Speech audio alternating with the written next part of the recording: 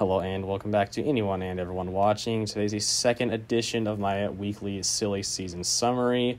This week we got absolutely nuked with new team driver and sponsor announcements in all three series and even ARCA. It's barely even December, and already with the truck series especially, this is going to be one of the wildest off seasons in recent memory.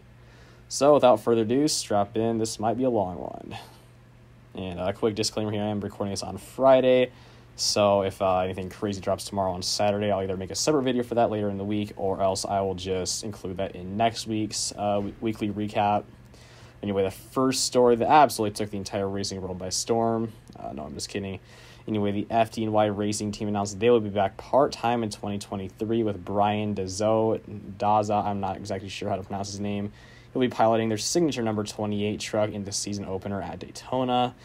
Many, including myself before making this video, probably didn't know that the FD&Y team is the only remaining team in the Truck Series to have competed in the Truck Series inaugural 1995 season. The team consists of volunteers from the New York Police and Fire Departments, hence its name, and they donate all their earnings to charity.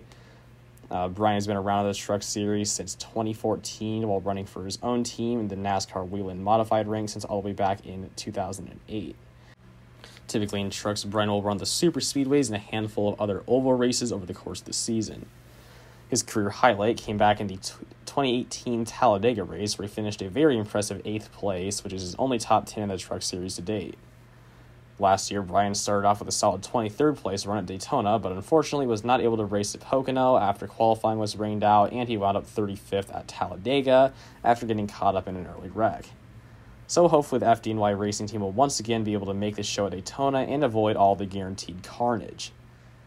Next up, also Truck Series news, Dean Thompson was announced to be the 4th full-time driver for Tricon Garage, formerly known as David Gilliland Racing. He'll be joined alongside the previously announced Corey Heim, Tanner Gray, and Taylor Gray. Dean, who's only 21 years old, came onto the racing scene strong in 2020 and 2021, where he won back-to-back track championships in the late model division at the highly competitive Irwindale Speedway. This caught the attention of Nice Motorsports, as after a decent part-time season in the ARCA West Series in 2021, including a runner-up finish at Irwindale Speedway with High Point Racing, Nice offered him a truck ride for the 2021 season finale at Phoenix. Dean stayed out of trouble and brought it home in 21st, definitely a respectable finish for his first ever start. This confirmed to the team they should hire Dean full-time in 2022, however their season did not go as planned. Despite his teammate Carson Hocevar contending for wins and making the playoffs, Dean was unable to score a single top 10 the entire year and came in a disappointing 23rd in the final standings. While he did start off great in the second race at Las Vegas with an 11th place finish, it was all downhill from there, as he only finished top 20 4 more times and never even finished higher than 21st in the final 9 races. Dean clearly has talent based on his late model accomplishments, so as long as he has good funding, I think it is fair for him to get another shot with a good team this coming season. Joe Gibbs Racing announced the first driver for their Xfinity program this Thursday with Sammy Smith, who will be going full-time to number 18. After a very impressive ARCA season this year in which he scored 9 wins between the National and East Series as well as the East Series Championship and showed flashes of potential in select Xfinity starts for JGR, it was really no surprise at all that he would be back for a full rookie season in 2023. Also returning back in the form of sponsorship will be Flying J, or Pilot Flying J, who had previously sponsored Michael Annett until his retirement at the end of 2021. Sammy's main ARCA sponsor, TMC Transportation, will also be coming on for multiple races alongside Allstate, Peterbilt, Renda Group, Sinclair Tractor, and Mobile One. I expect Sammy to get at least 1 win next season, for sure to make the playoffs, but I do not see him being a championship threat until at least 2024. On Thursday, we got more news from the Joe Gibbs Racing team, as it was announced John Hunter Nemechek will be driving the number 20 car full-time, while Ryan Truex will be returning part-time for a 6-race schedule in the number 19 car. For John, this is finally the opportunity he's been so close to for so long now. I do believe he'll need to have a breakout season right away, however, if he wants to get looked at seriously by any top Cup teams and prevent from going down further on the Justin Allgaier path. If all goes well and he gets multiple wins and goes deep into the playoffs, I can absolutely see 2311 Racing opening up a 3rd car for him, or Joe Gibbs Racing promoting him as the replacement for Martin Truex Jr. Now for Martin's brother, Ryan, I would say his part-time deal is beyond fair, as in his 5 races for the team this past season, he underperformed in my opinion, with only 3 top 10s and 1 top 5. Also, besides Atlanta, he was never in contention for any wins, unlike the other main part-time driver of the 18 car, Trevor Bayne, was in many of his starts.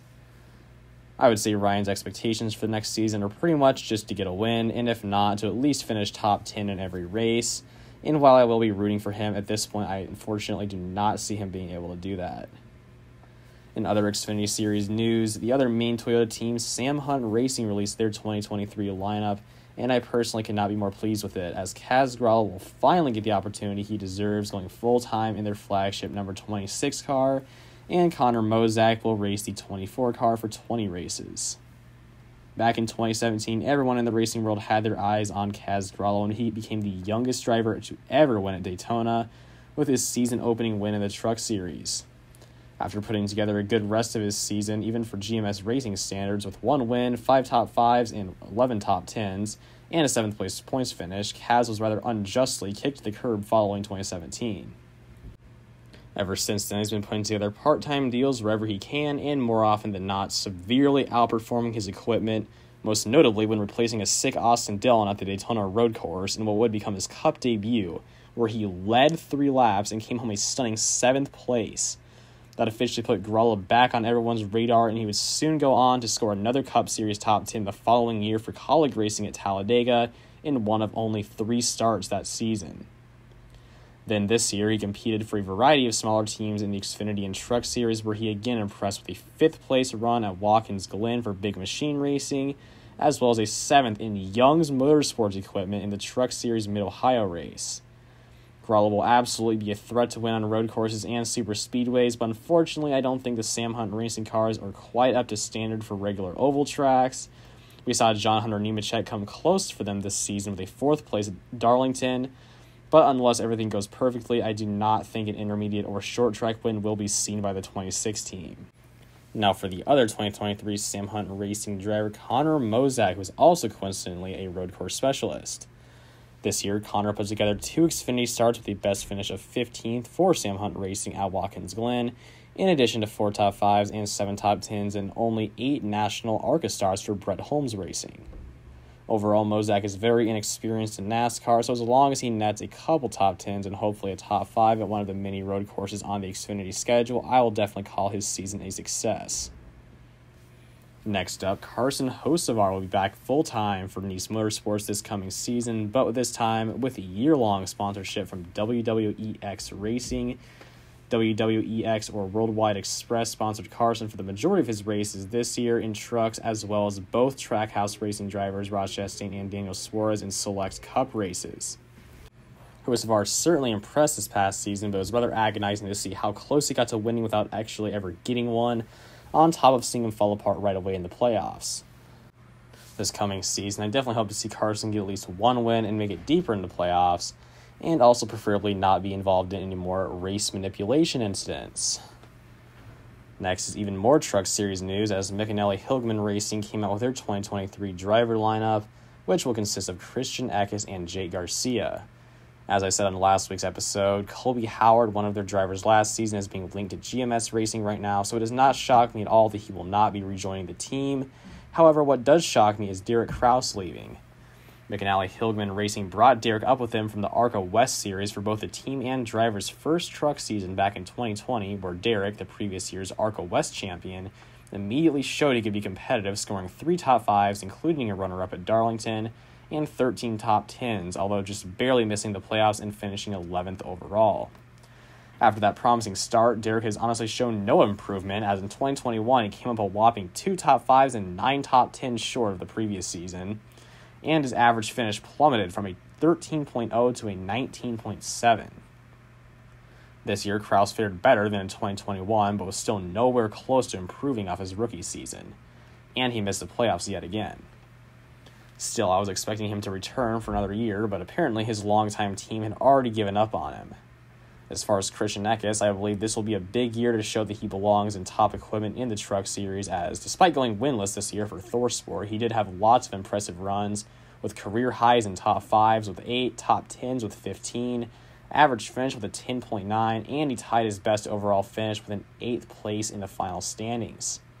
For the former ARCA national champion to stay in conversation with the other up-and-coming talents, in my opinion, he will need to have a breakout season within the next 2 years. Otherwise, he will likely never progress in NASCAR and could very well end up out of a ride or settling for second-rate teams for the rest of his career. Jay Garcia will be completing his first full-time season in a new number 35 truck for the team. At only 17 years old, Jake has had lots of success in asphalt late model racing, and he caught the eye of McAnally Hillman Racing earlier this past season, where in 5 starts in the truck series, he delivered a best finish of 16th. He will not even turn 18 until March of 2023, so he'll have to miss the first 2 races of the season at Daytona and Las Vegas. I'm guessing this will just be a good development year for Garcia, and I do not expect him to contend for any wins or even finish top 15 at the points. As long as he just completes all the laps and gets about, 5-7 top 10s, I would call his 2023 season a success. Next up is the only really Cup Series news this week, coming from Kyle Busch and Richard Childress Racing. Up until this week, there was a lot of concern about Kyle's sponsorship situation, as it was assumed Tyler Reddick would be dragging all of his sponsors with him to 2311 Racing. But quite the opposite actually happened. Nearly all of Reddick's sponsors from this past season, including Cheddar Scratch Kitchen, Allsco Uniforms, 3CHI, Lenovo, and BetMGM, will all be staying loyal to Richard Childress Racing and appearing on Kyle Busch's number 8 ride throughout 2023. The other big news from the team was that Kyle will be debuting a new number font, which I will put up on the screen here. It kind of reminds me of the RFK racing style, and to be honest, I like the old font better, but I support it regardless, as Kyle is certainly deserving of his own identity at RCR. Before our final big story from the week, here's a bit of ARCA news. Club Racing will be bringing back Casey Carden for 5 races this coming season, and the two are reportedly looking to secure funding to go full-time in 2024. Carden is a road course specialist who made 2 starts for the team this past season, where he succumbed to brake failure on only lap 1 at Mid-Ohio, but then rebounded to a solid 15th at Watkins Glen. Also, Zachary Tinkle signed on with Fast Track Racing to compete full-time in the ARCA East Series. This year, he raced in all but one of the 20 National ARCA Series races for both Fast Track and Wayne Peterson Racing, in which he scored a best finish of 11th at Kansas and came home 9th in the overall standings. Both Zachary and Casey will be driving for 2 very underfunded teams, so realistically their goal should just be to complete all the laps, stay out of trouble, and hopefully snag a couple of top 10s. The third and final ARCA development this week, and definitely the biggest, is that Joe Gibbs Racing has announced they will be putting 16-year-old late model prodigy William Sawalich, I'm not sure how to pronounce his name, into their number 18 car for a total of 20 races between the National East and West divisions. William has never raced in ARCA before, but I still have to expect at least 2, maybe even more wins, because right now in ARCA there's only really 4 teams, JGR, Venturini, Rev Racing, and GMS, that are really ever able to run up front and win. Also, William, on a side note, is from Eden Prairie, Minnesota, which is very much not a NASCAR state. I'm pretty sure there's no active NASCAR or ARCA drivers from there, but that's my home state, so I'll definitely be rooting for him. And lastly, this week is a bit of speculative news on where Hailie Deegan will land for the 2023 season. Up until this week, myself and most others were under the assumption that she would go full-time for SS Greenlight Racing in Xfinity, likely with support from Stewart-Haas Racing. That was the team she made her Xfinity debut with last season, and besides Stewart-Haas Racing themselves, is one of only 2 other relevant Ford teams in Xfinity, which is important since Hailie's a Ford development driver, the only other possible landing spot then being Ryan Sieg Racing. But with SS Greenlight Racing having allied with Stewart-Haas before, and then probably being willing to kick out David Starr for her, it just made the most sense. But now word on the street says that Hailie will be going back full-time in trucks for a 3rd year with ThorSport Racing, and logistically it kind of makes sense. As already mentioned, with Christian Eckes heading to McAnally Hillman Racing, that leaves an open seat for her at ThorSport. As far as the rest of the ThorSport lineup, I don't think there would be any way they get rid of either Ben Rhodes or Ty Majeski unless they have a severe lack of funding, as both won races and made the championship 4 this year. Matt Crafton, on the other hand, barely made the playoffs this past season and had no wins along with only 2 top 5s, but his experience and consistent Menard sponsorship will probably be enough to stay on with his long-term team for at least another year. So on the surface, it looks like all that's left to do is make the official announcement. but ThorSport is a Toyota team.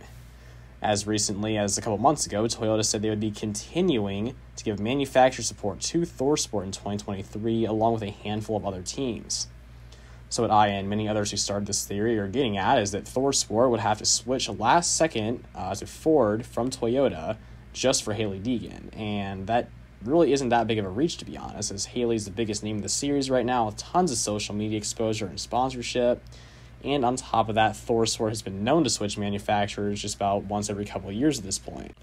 So with all that said, I would have to imagine that as of right now, it's about equally likely that Hailie will end up with SS Greenlight in Xfinity or ThorSport in trucks, but according to all the rumors on social media right now, it's looking like the ThorSport option is actually more likely. Well, that will do it for this week's silly season recap. Make sure to comment down below where you think Hailie Deegan or even Derek Kraus will end up next season, as well as any other speculation you guys might have. Also, if you made it all the way through and enjoyed this video, make sure to like and subscribe. I will be making another weekly news recap just like this next weekend. I'll also be dropping a 6-part project on the best part-time drivers of the 2022 season in a couple of weeks, so stay tuned for that as well. But until then, peace out.